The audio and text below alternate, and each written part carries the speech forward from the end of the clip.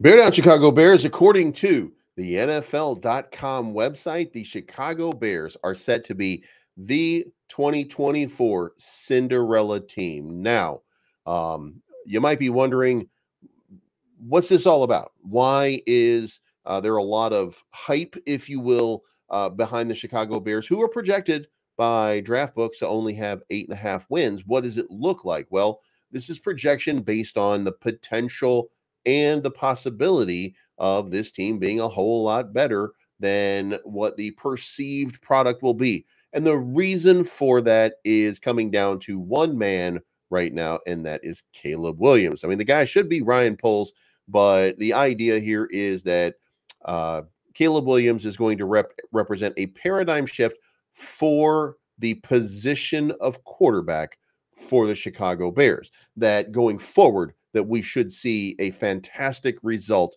because of the abilities that Caleb Williams has displayed in a lot of different draft projections, in a lot of different evaluations, that this team is going to be greater than the sum of some of the parts that have not yet come together yet. And guys, here's the funny thing. I've been telling you this all this time. So to hear somebody else finally illustrating that potential is very good to see. Now, the difference between me and them is that my idea here did revolve around, because I'm the first to admit it, my idea revolved around me feeling that Justin Fields would be the guy that would give us the better chance for that win. And you know what? I'm always gonna stick with that, because, and we do have an update on Justin Fields for anybody who is still interested in what's going on with Justin Fields. We're gonna do a quick update on that. But Caleb Williams. The more I watch, the more I watch. And by the way, the more I watch, I'm watching because, not because I think that Caleb Williams is better, just because I'm trying to convince myself that this makes a lot more sense. Now, with that being said, and with that in mind, I did change my draft. I know I told you this week that I was just going to keep drafting down, but just keep drafting down and just trying to accumulate picks. But it doesn't do. It doesn't do much. Like it's not accomplishing anything. So we're going to stop after the 3 days of the JJ McCarthy taking, if you will. And we're just going to draft Caleb Williams at number 1. And then I'm going to try to be more in line with what I think the Bears are going to do and with what the reports are that are coming out. In fact, a warning was issued to Braxton Jones just recently, indicating that, maybe, just maybe, there might be an offensive tackle challenging him for that position very soon. And you know what? Competition is a great thing. And this Bears team probably needs that sort of competition. So, why not? So let's kick it off, though, with what's going on. With Caleb Williams making magic. By the way, guys, if you haven't already, and consider subscribing to the channel. And if you would, hit that like button, because it helps push me up in the algorithm. Whether you're watching now or whether you're watching a later broadcast, it certainly helps me in the algorithm if you take the time, once you've watched this video, to hit that like button. If you don't like it, hit the dislike button. It still works the same way. Still pushes me in the algorithm. And the more people that dislike me or like me one way or another, it helps me, I assure you. Thank you so much for tuning in as well. So with Caleb Williams making magic, the Chicago Bears will be NFL's Cinderella team in 2024. Now, that's a lot to put on a kid, but I have a feeling that maybe, just maybe, this might be that feeling. And the person that's making this is Adam Shine. And he says the NCAA men's basketball tournament is rocking and rolling, blah, blah, blah, blah, blah. And we're looking for Cinderella teams. And with that, let's look at a Cinderella team in the NFL. In the 7 previous years that I've done this, I've made selections that look good. The Jaguars, the 2017 Jaguars, 2018 Bears, the 2019 Bills, 2022 Dolphins all went on to make the playoffs. And, well, not so good. The 2020 Cardinals, 2021 Chargers, and the 2023 Saints did not. But one thing I've never done before, choose a squad that is likely to be helmed by a rookie quarterback. Did he just say that when he said the 2018 Chicago Bears? What the fuck is going on? All right. So this guy's already... All right, this is partly because of timing. It's not always possible at this juncture of the calendar to say with much certainty that the top quarterback prospect will end up. And when it's possible to project a pair this far ahead in the draft, it usually becomes a team played its way into the number one position. This usually indicates the roster isn't ready to support a Cinderella-esque run right away. This year is different. The Chicago Bears currently meet both requirements, as their fans definitely know. Um, uh, there are two criteria. Number one, they have not made the playoffs in the previous season, and it shouldn't be widely considered to be a Super Bowl contender. Neither of which really apply to the Chicago Bears at this point. So, when March rolls through, though, my 2024 Cinderella team will not be in the running for the repeat honors because the Bears are about to win a minimum of 10 games and make the postseasons. Thank you very much. I like the fact that he's validating my opinion, the opinion that I've had for a long, long time so far. Yes, I know this column is not meant to be a playoff prediction. I don't usually lock those in until after Labor Day, but I just have to be bold with Chicago because of how much I love what the Bears have done and what they're about to do. Let's consider what they've accomplished so far. And if you don't like some of the stuff on here, that's okay. Okay, let's put this into context. That's the important part, is the ability to put this into context so that you guys can digest it as much. And by the way, who is your favorite free agency signing? Put that in the description or put that in the comments down below. Who is your best signing in free agency for this season? I still cannot believe general manager Ryan Poles nabbed Keenan Allen from the Chargers in exchange for a fourth-round pick. That was an amazing steal. Allen might be about to turn 32, but he's still a great receiver coming off a monster season, 108 catches, 1,243 yards, and 7 touchdowns. He's an experienced, ultra-reliable veteran with great hands, route running skills, and leadership capabilities. I love how he'll mesh with DJ Moore, a king of yards after the catch and highlight reel type plays. The Allen Moore pairing is going to be a terrific dynamic 1-2 punch. The offensive improvements weren't limited to Keenan Allen, though. Don't overlook the underrated signing of Gerald Everett, who should make a solid partner for budding stud Cole Kmet at tight end, and new running back DeAndre Swift as a good runner with reliable hands out of the backfield. I liked his addition before, but it looks even better now that Allen is in the fold. By the way, good morning to Jay Grizz. Good morning to Yada. To Ray, good morning. Patriot Watch USA says, won't be hard to outplay Fields. We won 7 games last year, 5 by JF, so 9 to 11 games in our sights with upgrades that we made. And by the way, I don't even say 9 at this point, Patriot. I really think that this is an 11-win or better team. That it would be to me, it would be almost a catastrophe to see 10 wins. And I know that I'm parsing this between 10 and 11, but I don't think that we lose to Detroit at all. I don't think that we lose to Minnesota at all. I think that this is going to be the moment where we turn it around against Green Bay for one of two. You know what I mean? And then after that, by the way, we did have we did have the schedule. We didn't have when they were going to play, and I'm not afraid of anything. There was nothing in that schedule that made me afraid. You know what I mean? Like, there was nothing that I saw that made me say, well, shit, there's a definite loss right there. Suddenly this team feels competitive with everybody, and that's a very good feeling to have. So I feel pretty good about where the Bears are. So on the other side of the ball, Poles smartly retained terrific playmaker Jalen Johnson. By the way, might be a playmaker coming back that should have been a bigger playmaker that wasn't. But we'll talk about that in a few minutes. To headline a strong group of defensive backs, which now includes Kevin Byard. Matt Eberflus' defense operated at a different level last season after pass rusher Montez Sweat arrived. Poles was right to hand Sweat a mega buck extension and to continue leading Chicago's excellent front seven. With a full season of Sweat rushing the passer, the Bears' D should become a true force. Now, of course, we've already talked about it. There are some pieces that don't fit with the defense so far, but it's probably going to be still a very tough team with a favorable schedule. It has to be noted that we really have a pretty good schedule out here. One of Poles' true strokes of brilliance came not this offseason, but about 1 year ago when he traded away the number 1 pick to the Panthers. Not only did he net more in that deal, he traded Carolina's first rounder, but he landed Carolina's first rounder this year, which, because of the Panthers' 2-win season, becomes number 1.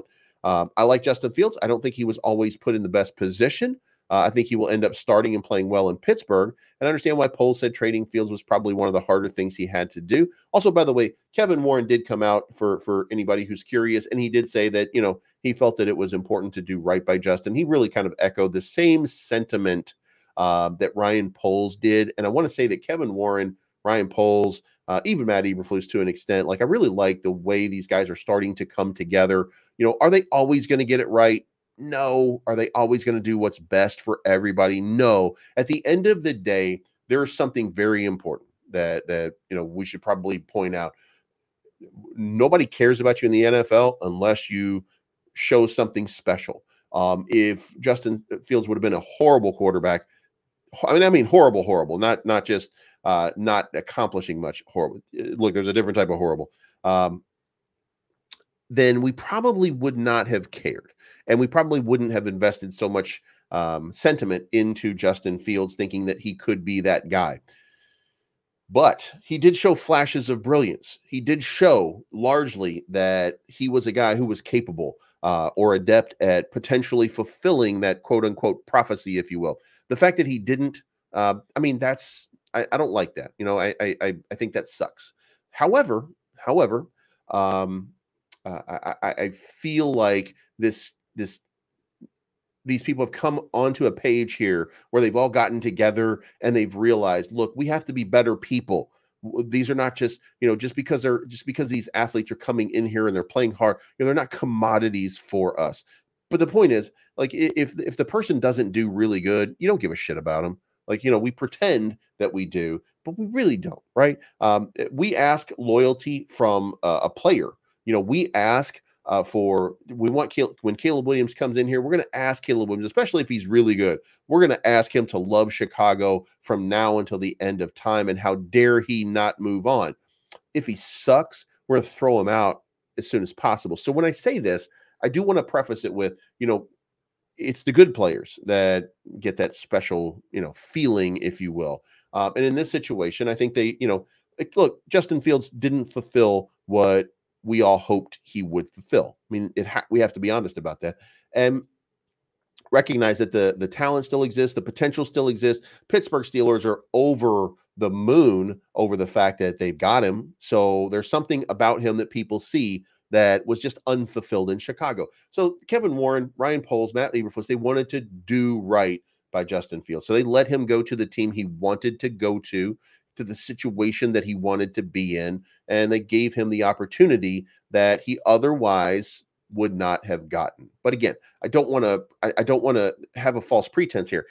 The reason that we're doing that, or the reason that that's happening, is because we valued him as as an athlete. We valued him as a person, and there was some potential there. If there weren't potential there, then nobody would give a shit about this. So I just want to say that, because I mean, we got rid of Cody White here, we got rid of Eddie Jackson. There's something different here.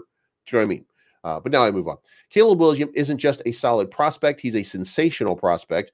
He's the kind of quarterback the Bears fans have been waiting for a lifetime for since the days of Sid Luckman. I interviewed him after he won the Heisman in 2022 when he had 4,500 yards passing, 42 touchdowns, 5 picks, 10 rushing TDs, and his smarts, humility, and team-oriented nature and leadership skills poured through. Was his 2023 as stunningly successful? No, but he was still fantastic, throwing 30 touchdowns against 5 picks, plus scoring 11 times on the ground, doing his best to compensate for an awful Trojan defense. And that's what we really should say about this. Like, we have to remember what when we're talking about Caleb Williams. Real quick, to look at USC in 2023, other than this Louisville game, which they cheated, obviously. God damn it, I hate the fact that, you know what I mean? I hate the fact that they did that. By the way, just in case you didn't know, big time Louisville fan. So let's see here. We got the first game of the season was they lost 46-45. You know what? Let's pull this up. First game of the season, they lost 46-45. The second game against San Jose scored 4 touchdowns on them. Nevada, 66-14. USC's feeling pretty good. Stanford, 56-10. Starting to feel really good about their season. USC, Arizona State, 42-28. Then they give up 41 points to Colorado, 41 points to Arizona, 48 points to Notre Dame, 34 points to Utah, 49 points to California, 52 points to Washington, 36 points to Oregon, 38 points to UCLA. And then, of course, Caleb didn't play in that final USC game against Louisville, where they cheated. God damn it. Anyway, Louisville fan. What can I say? But anyway, so guys, they're giving up 40, 50 points a game, every single game. And we're putting this all, and we're trying to, because we like, we like somebody else or something like that. We're trying to put that on Caleb Williams. Not Caleb Williams' fault. Look, you can argue that one of those close games, might have been, it could have been maybe one play or two plays away. But they kind of won the close games. They didn't win against the ranked opponents. Fair enough. But they had opportunities and they had chances. That's yeah, Caleb Williams. Maybe there's a problem there, but if there's a problem, it's a very minor, very very minor sort of problem. I think Hill is one of the best quarterbacks in the past 25 years as a prospect, and I think he's going to have the greatest rookie season ever by a number one at quarterback. As the Texans did for Stroud, the Bears will be able to give Williams another roster-strengthening impact talent in the first round, and they won't have to force the issue. Rather, they can let the draft come to them at 9 overall. Might they opt for an offensive lineman or a defensive star with 2 or 3 other quarterbacks possibly coming off the board? Would an elite receiver like Malik Neighbors or Roma Dunze be there? Now, by the way, what do you think is going to be the move there? You know what I mean? Like, is it offensive line? Is it defensive star? Or is it going to be a wide receiver that we take at that 9? Or do we trade it? I guess would be the other option there. So that's going to definitely be the question. But let's move on here. Look, I think that this team is fantastic. And I think that these guys are right. This team is going to be phenomenal. And we're just now kind of understanding, when we start to look at their roster and we really let it set in and we let them get into practice and we really start to feel it, I think we're going to look at this and we're going to say that this is the best team that the Bears have fielded in a while by the end of next season. And I certainly think that a playoff run is in the card. Now, also, the Bears are projected to make an elite trade for a $44 million defensive star. Now, I'm not sure how I like this yet or how it intends to play out, right? But the Chicago Bears have taken some big swings, and they got Montez Sweat and Jalen Johnson. Bleacher Report's Christopher Knox examined several of the top potential 2024 trade targets whose contract situations could prompt a change of scenery, and locked in one particular defensive star for the Bears that will take them to elite status, and that is defensive tackle Jonathan Allen. The Bears, who acquired Sweat, would be a sensible suitor for Allen if Washington is willing to make him available. They had a stout defensive front after adding Sweat last season, and bringing in Allen could give them a truly elite defensive line. Remember, by the way, we're not even talking about edge anymore. We're now talking about that defensive tackle position. Again, I don't have a problem with Gervon Dexter, but when you can bring in an elite guy, I mean, bring him in. Allen, 29, has racked up 22 sacks and 36 tackles for loss over the past 3 seasons. Now, let that sink in right now. That's a defensive tackle with 22 sacks and 36 tackles for loss. That's the centerpiece of the Commanders' defensive line. Made the Pro Bowl in 2021 and 2022. He's under contract for the next 2 seasons, and he notes that Allen is largely underpaid after Christian Wilkins got that monster money. So his cap hit is 21.4 and 23 million, respectively, over the next 2 seasons. And because you're now paying, and you don't have to worry about Justin Fields' big contract coming up, now you've got less money invested into your draft, if you will, and you have more opportunity from one of those giant contracts. Maybe the Bears can find a way to hit this. And the question is, can they afford him? The Bears have committed significant money to Tremaine Edmonds, Montez Sweat, and Jalen Johnson. So it would be very difficult for them to fit this in. So it's going to be interesting to see, like, who is it that they could move in order to make this play? And I don't know. Like, the more I ask about it, the more I think about it, the more I'm, you look at you look at the Bears roster and, like, where does it come from? That's that's the question, right? And if we just, for example, take a shot here at Chicago Bears,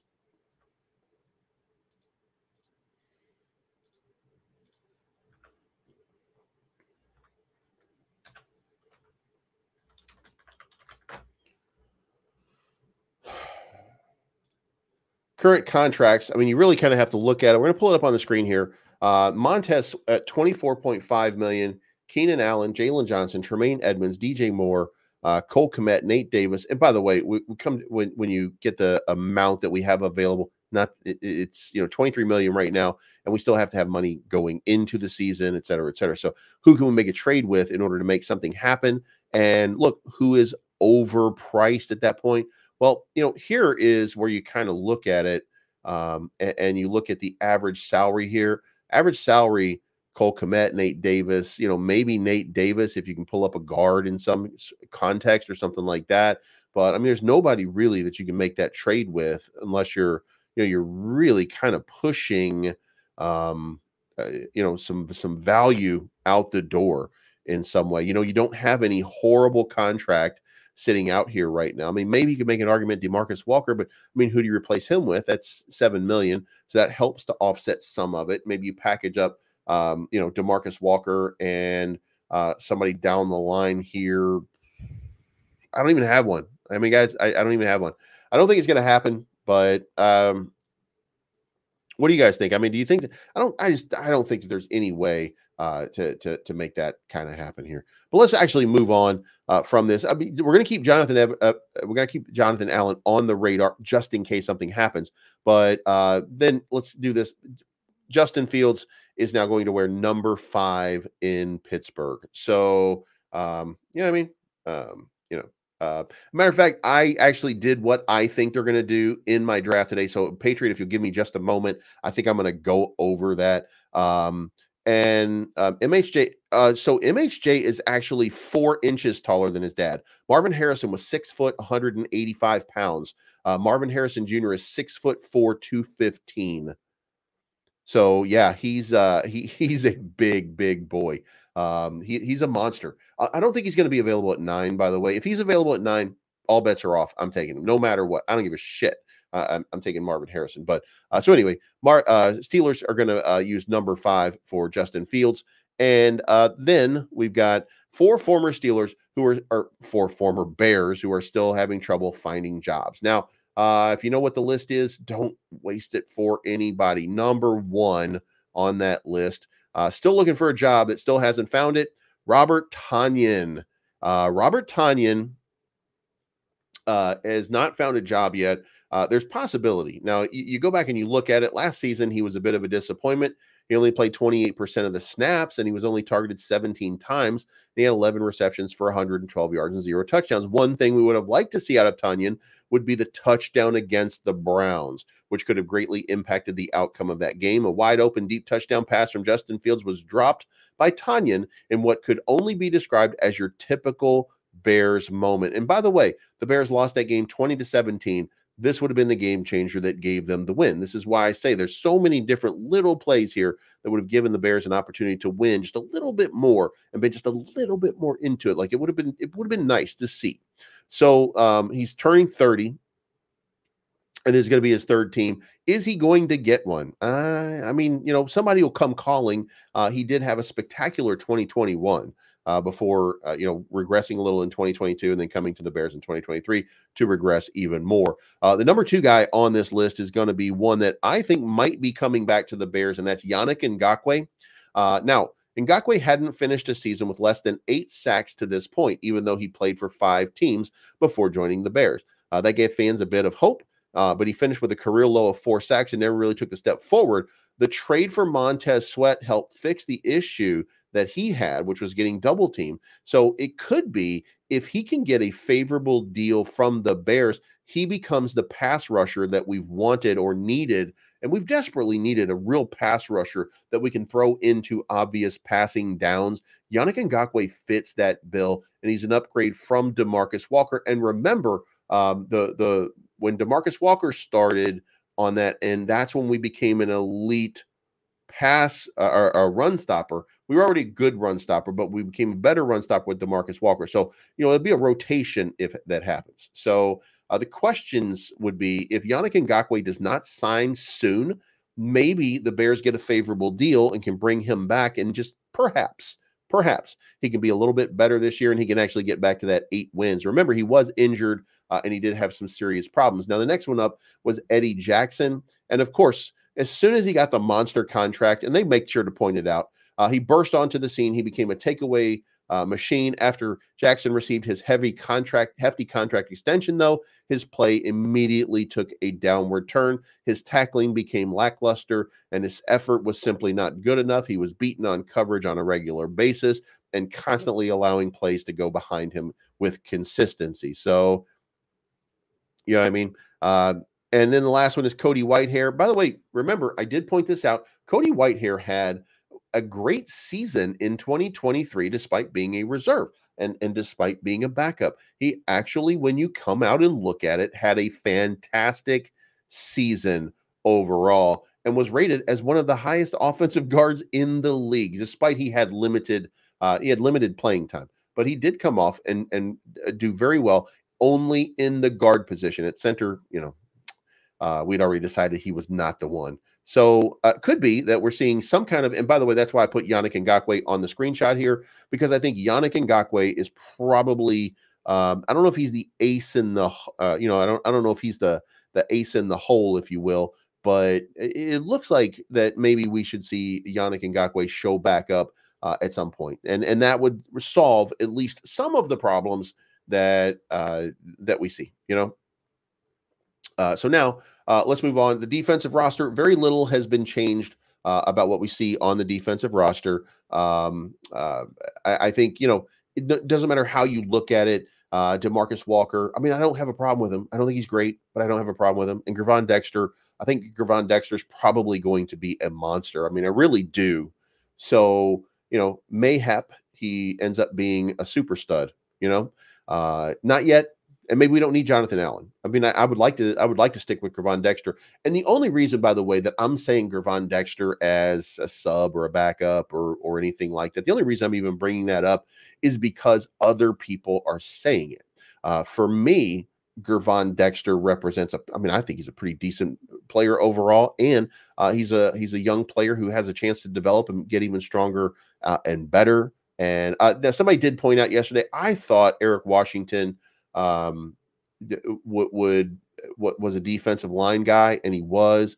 Oh god damn it! You know what? I'm not even thinking about the right. I'm thinking about somebody else. I was talking about Braxton Jones. In my brain, I was confusing Gervon Dexter with Braxton Jones. Braxton Jones was the guy with the problem on the offensive line. Anyway, this is the lineup right here. I think this is how we start the season. If Yannick Ngakoue is here, maybe there's a swap between edge rusher, but I think that this is pretty much locked in. And I'm also not feeling good about a defender being taken with a 9th selection, even if Dallas Turner is available, because a lot of quarterbacks are going to be taken right away. So then you have the offense over here. I still have a hole at Tyler Scott, which I fixed, by the way, in my draft today. Only had 5 selections, but I did trade down one of the picks in order to pick up an extra selection. And I think I solved a few of the problems with now there's still holes, by the way, in my draft that I can't, there's not enough draft picks to fix most of what needs to be fixed. If you just take the fact that Caleb Williams is basically he's penciled in at the moment, but I think he's going to be inked in by the end of this as the draft pick. Like, he's going to be the one. But then after that, you've got Braxton Jones, Coleman Shelton. As you know, Coleman Shelton only has 1 year on that contract, so very possible we're going to have to move on, but we'll worry about that later. So this is what the draft is going to look like when we get to that. And by the way, before we do this, I do have on these mock drafts, the first one up is not mine. This is from Frank Parton. Frank Parton is a member of the channel, does watch. By the way, if you haven't already, consider subscribing to the channel. Certainly helps me out tremendously to continue to provide you guys with content. So his draft was really one of trading down because he felt, again, like I do, that we have to have more draft capital. So he went with J.J. McCarthy in his draft, which is what we've been doing for the week. Then he goes with Jackson Powers Johnson, Tyler Nubin at safety, Darius Robinson at edge rusher, Cedric Van Pran Granger at the center position, 3rd best center in the draft, by the way. Caden Stover at tight end, Johnny Wilson from Florida State at wide receiver, Brendan Rice, wide receiver from USC, which is going to be ironic because I did take Brendan Rice today in my draft. Then you have Mekhi Wingo. I love Mekhi Wingo, by the way, and Jordan Jefferson, defensive tackles out of LSU. I thought they did a fantastic job. Then you have punter Torrey Taylor, and then edge Gabriel Murphy. So you got a couple of edge rushers in here. Again, Darius Robinson, I think, is going to be one of those steals of the draft. I don't think we're going to be able to get him, but he'll be one of the steals of the draft. And then Brendan Rice, because he's familiar with Caleb Williams, I have a sense or a feeling that maybe, just maybe, he might be one of those guys that just shows out a lot early on in the season. You know what I mean? Like there's very possible or very possibly, one of these uh, one of these breakout guys early in the season. You know what I mean? You put him on your fantasy football team, not thinking anything, and then all of a sudden he explodes and just kind of blows up. I think he's one of those guys. Does he do it by the end of the year? I don't know. But for right now, it could be. So as far as this draft goes, like I mean, that's what is it? 9, that's 4, it's 15, 12 picks, plus you got the New England first round, Washington first round. You got the Rams second round pick in 2025, and then you got a 7th round pick um, later on from Tennessee. So a lot of draft trades, a lot of piling up picks, which I don't think we're going to do that this year. Unfortunately, I think that's going to be something for next year. And I think that we're going to see a lot of drafting, a lot of trading down, and a lot of picking up a lot of picks. You know what I mean? I think that that's what's going to happen. And I don't think there's a chance that that's going to happen anyway. At 7 to 10 for a rookie is normal. It's not going to happen. They're going to win 12 games. They're going to win at least 11 games. 11 or 12, maybe even 13 and 4 if we get on a real good run. I don't see that. And I know I'm splitting hairs when I talk about it, but 11 wins is going to be the floor here. No matter what anybody said in their stupid DraftKings list. This is going to be the Cinderella team. That's why we started off with the NFL showing a Cinderella team. Well, here's my draft, by the way. This is what I did. At number 1, I took Caleb Williams. I went back to what I said I was going to do this for a week, not picking Caleb Williams, but it doesn't make any sense at this point. It's obvious now that Caleb Williams is that guy. He's the new him, if you will. And Caleb Williams going to be that number 1 guy. Well, at number 9, I was going to trade down. He was going to, I was gonna start to use that to try to accumulate draft capital, but then something magical happened. Everybody took a quarterback, everybody took a wide receiver, and guess what was left? Joe Alt at the offensive tackle at number 9. And 1848 Revolt, I know he's not. I know he's not, but you know what I mean? Like we have to move on. So Joe Alt at number 9, and I think that fixes. That's this actually fixes the offense. This is and not only did we fix that offense, or at least we fixed a few pieces of that offense. I brought in Brendan Rice with that number 126 picks, which we'll get to in just a second here. And at number 75, I brought in MHJ2. He's the sequel. Michael Hall Jr., defensive tackle out of Ohio State. Does that make the defensive line better? I think it gives it a little bit more depth, and Michael Hall's used to playing in big situations, big game situations. So I think that he represents it at least a good backup for this team. And then at number 126, this is that slot guy. This is Brendan Rice, son of Jerry Rice. Would be incredible to see Brendan Rice come in here. Brendan Rice comes in here hitting the ground running, if you will. Is he going to be able to play against elite defenders? Probably not. But I think that the fact that if Caleb Williams is even close to as good as advertised, if he's even close, then I think that Brendan Rice will look like a superstar early on. Again, I don't see him through the whole season doing this, and he'll have spurts and moments because he's going to have to learn the NFL, and everything is going to be around Caleb Williams being successful. But there we go. That's an opportunity for Caleb Williams to have a familiar guy. So some great opportunity right here. And then number 169 is Xavier Thomas. And look, I don't know much about him. He was the best end that was available at that spot. So there we go. I mean, this is what it would look like. And this is what I feel like would probably be along the lines of what you see in this draft. Remember, what I had here was the 1 pick, the 9 pick, the 75, and the 122. And what I did is I traded down on the 122 It moved to 126, and I grabbed it up at 169. You know who I traded with? Green Bay. Fuck those guys. So I traded Green Bay for that pick and got 126, 169. Then we got Brendan Rice and Xavier Thomas. So there we are. This is a potential, and look, I'm not saying that this is right. I think Caleb Williams is, of course, right. Um, but it looks like from here, we've certainly got an opportunity to grow. We've got an opportunity to grow. And by the way, guys, I do want to say this. I know I told you that I wasn't going to talk about Justin Fields anymore. I know I told you that, and when it comes to day to day stuff, all the stuff we're talking about right now. When it comes to this day to day stuff, we're not going to be talking about him unless there's some news out, like the news today that he was going to switch jerseys to number 5. We still don't know, by the way, whether Caleb Williams or Keenan Allen is going to wear number 13. Caleb hasn't joined the team, so we can't pick a jersey, if you will. So we don't know those pieces, but I am going to put out one more video for Caleb Williams. If you don't want to watch it, that's cool. If you do want to watch it, then it's going to be my explanation for what I think went wrong with Justin Fields on this team and how it's not going to be the same with Caleb and how they're going to do right by Caleb, even though you can still be mad with the fact that they did Justin wrong. And did they do Justin wrong? I mean, even Kevin Pohl or even Ryan Poles has said that and admitted as much. And so has Matt Eberflus, for that matter. They've said, look, we could have done better with Justin, but we were in a position where it was impossible. And then when this situation came into our lap, you've run out of we can't just throw $25 million at maybe.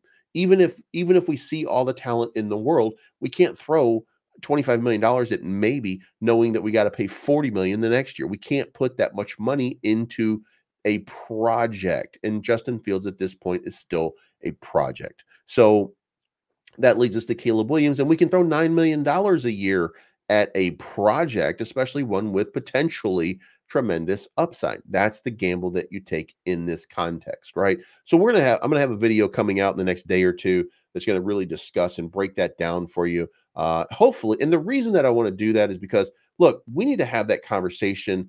Some of us need to really kind of recognize that, we have to. You can't be mad at the Chicago Bears for doing right by the team. And look, you can be mad that they didn't do quote unquote right by Justin Fields. I understand that. Believe me, I understand it because I still, to this moment, I would still love to see Justin Fields on the field, but that's a personal preference, right?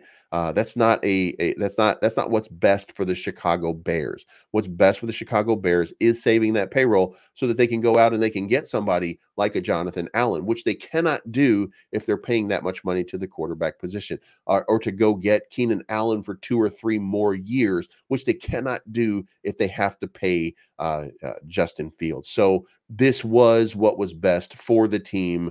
End of story. And I'm going to explain that in the video. And then, hopefully, I mean, I don't know if you guys are going to agree or not. Like if you don't like Justin Fields, nothing I say is going to change it. And if you do like Justin Fields, nothing I say is going to make you like Caleb anymore. I don't think. And as a matter of fact, when we're talking about this, I do want to address something because there was a lot of people talking about uh, the fact that Caleb Williams had a pink phone and had his fingernails painted, and people were like, "Blah, blah, blah, blah, blah."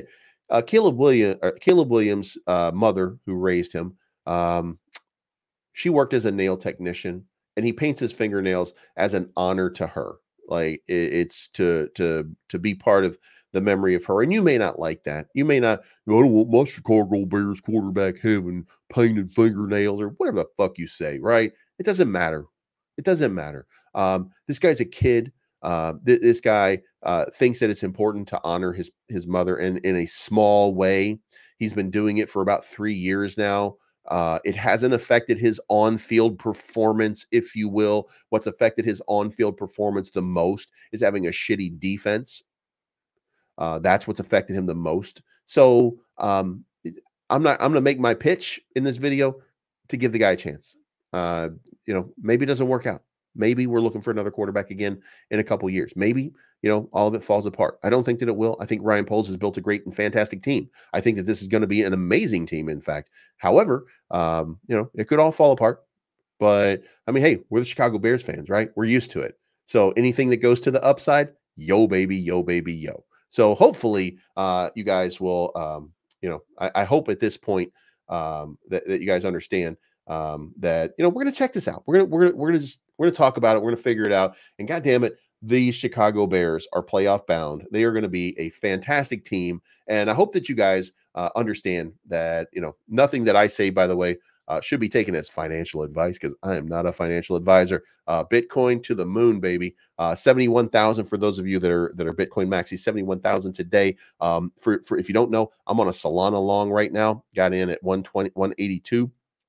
Trading at 186 right now. So I'm feeling that. And I just partnered with a meme coin called Myro. Myro well, I partnered with them a little while back, but I just repartnered with them again today. So if you watch my crypto content, you're going to see me doing some stuff on Myro today. And then, of course, my normal stuff. So thank you guys so much for tuning in. I appreciate each and every one of you that you take the time to come check me out every single day. Guys, it is going to be a fantastic season for the Chicago Bears. Can I promise you that? No. Would I like to see that? Hell yeah. But let's bear down and we'll talk to you again.